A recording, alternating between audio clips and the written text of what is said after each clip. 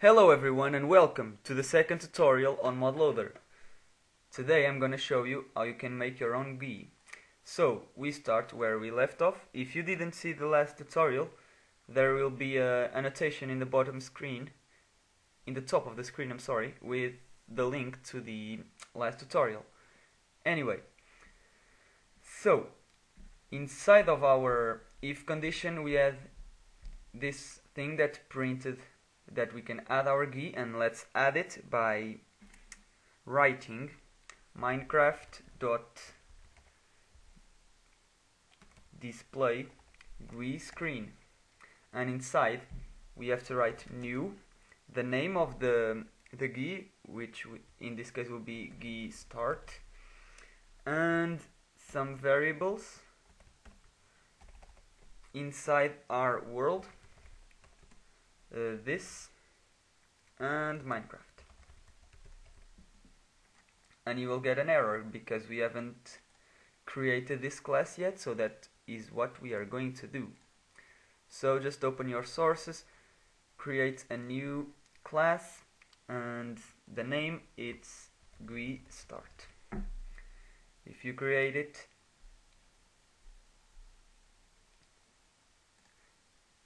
you can see that we still have an error because this isn't a GUI yet. So to make this a GUI, just write extends GUI screen, and yes, now let's add the constructor, which is public GUI start, and the parameters are world 1, mod citycraft, which is this exactly, and mod citycraft, and finally Minecraft.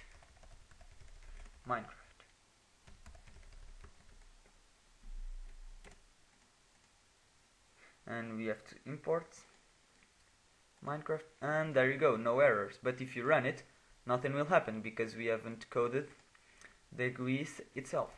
So before we do that, let's just add some variables, which are private world, and we call it world, and private Minecraft, and we call it MC. So inside here, inside our constructor, we need to give these variables that we just created some values. So the MC variable will get the Minecraft value, and the world will get the world 1.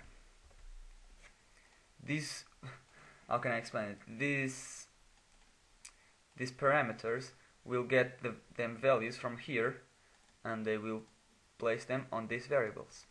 I think that's quite understandable.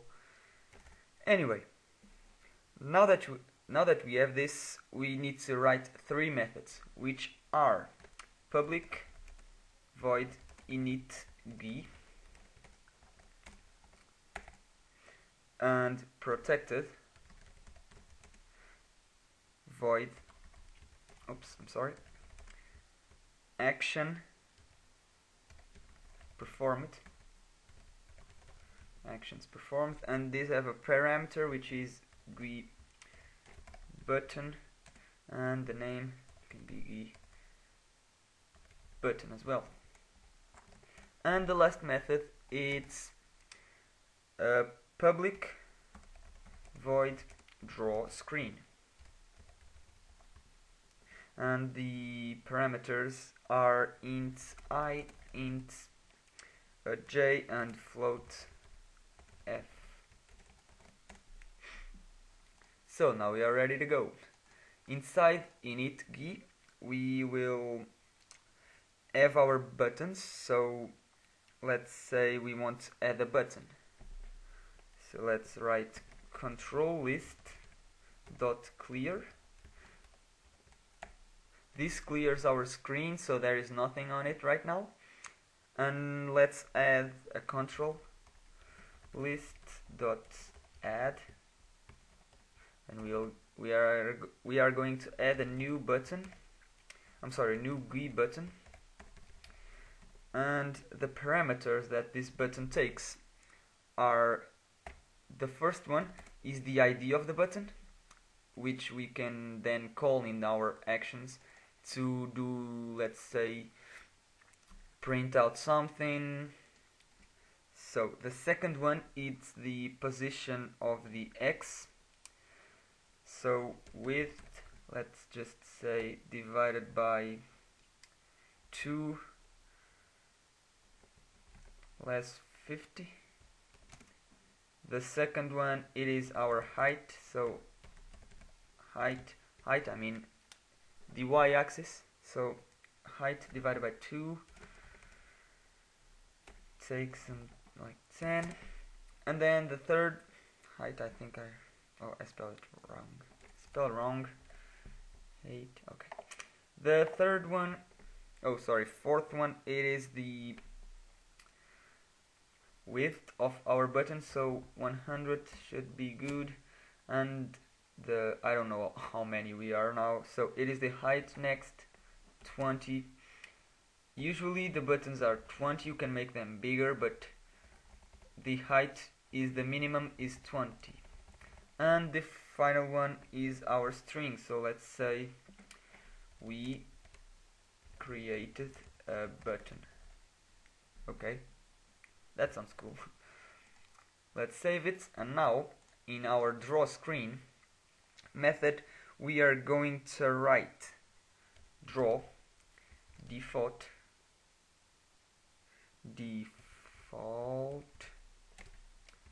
background.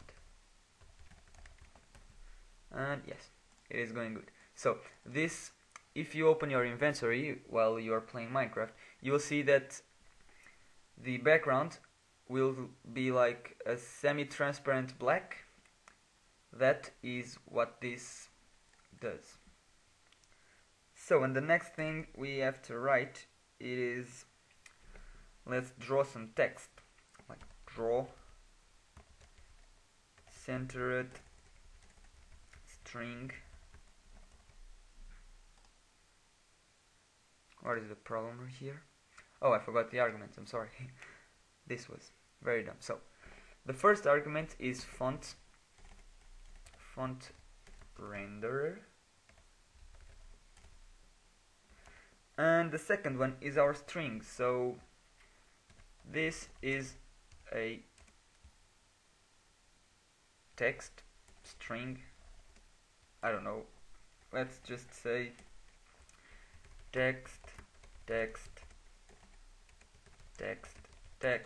and text, more text. I don't know what to write there. So the third one, it is the position of the X. So width divided by 2, so it is in the middle. The other one is our height. I was right.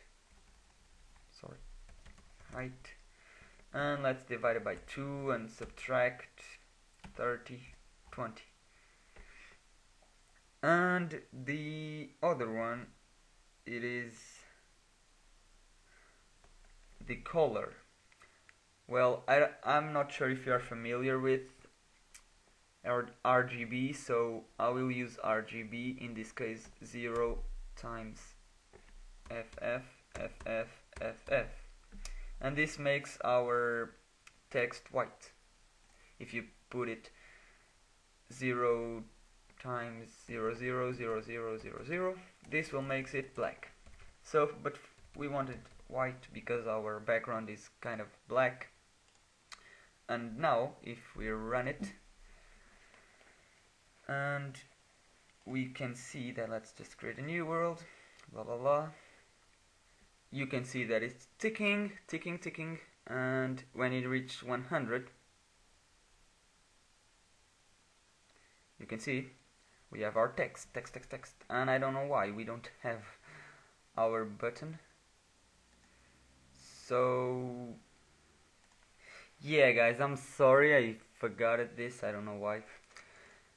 I just added in our draw screen method this thing, which is a loop that we loop through all controls, all control list, and if the control list is a button it will draw it. I'm sorry, I forget it. I give you some time to copy this. If you guys want these classes, these Java things, just ask me in the comments. I will send them to you by private message. And I think that's all. Let's just run it. I'm going to need to add here some, change this because this is too big for the button. So if we run it,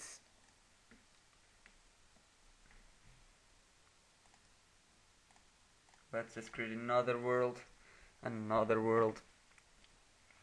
You can see that the world is ticking, and once it reaches 100 it will show our GUI. So as you can see, we created a button and text. If we click the button, there is nothing happening. I'm not going to show this in this tutorial because I'm running out of time. Yes, I'm running out of time. And well, if you guys enjoyed this tutorial, please leave me a like, that helps a lot. If you guys want to continue seeing more tutorials, please subscribe to the channel. I will be very appreciated. And well, until the next episode guys, I'm probably not going to show how to make these actions. It's not very difficult, but I'm sorry, I'm not going to show you. I have other thing in mind. So until the next episode guys, have a nice day.